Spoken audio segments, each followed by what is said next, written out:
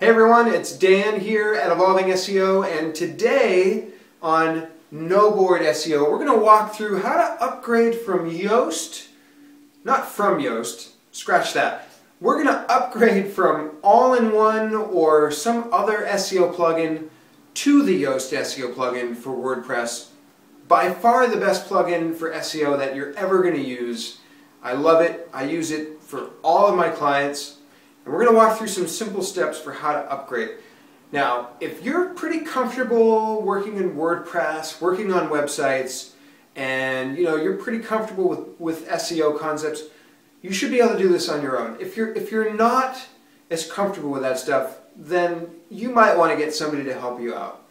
But if you want to do it yourself, here's what the steps are. Step number one, you're going to crawl the site, the existing site, without making any changes. Crawl it with like Screaming Frog or Link Sleuth and save your crawl. You can even export it to CSV. You're going to put that aside for later to make sure that the new site matches the old site, right? So you're going to just put that aside. Then what you want to do, or what I like to do, is take a screenshot of the current settings with my existing plugin. So if it's all-in-one, all the settings are in one page.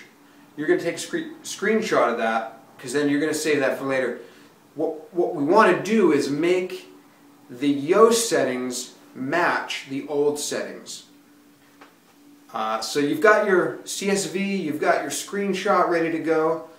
You can install Yoast, deactivate the old plugin, activate Yoast, and you're going to take that screenshot and you want to make all of Yoast's settings match the prior plugin's settings that you had. So if you were indexing tags, maybe you weren't indexing categories, maybe your titles were like page name, pipe, site name.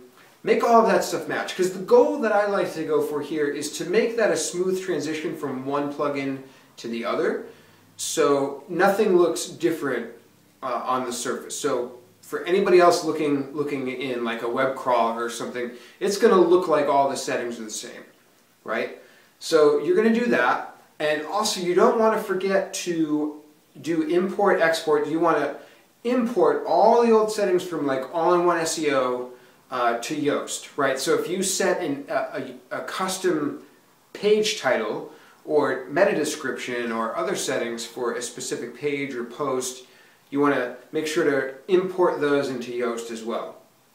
There is a plugin to import all that data from Platinum SEO or some other plugins that aren't supported in the Yoast's import settings, and I'll put a link to that below.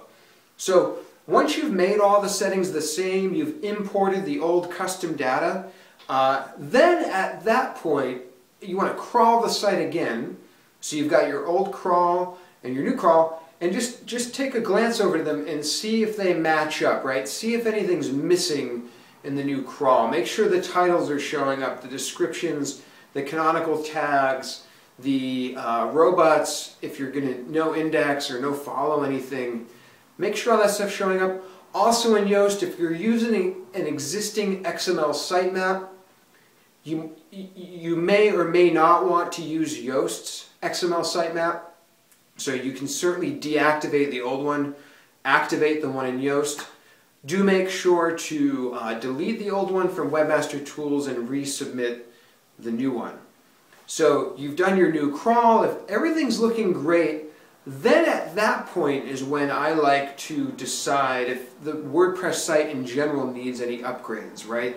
If you want to upgrade the structure of the titles, or if you want to change descriptions or update the indexation, then you can go ahead and do that. But I like to make the transfer nice and cleanly to Yoast without changing any settings, just basically switching the plugin. And then you can play around with making any new settings that you want. So I hope that that helped out. If you were wondering, I've recorded this version of this episode of NoBoard SEO late at night again. It's almost 10 o'clock here, So, but I did get it in on Thursday. I did promise every Tuesday and Thursday to do an episode of NoBoard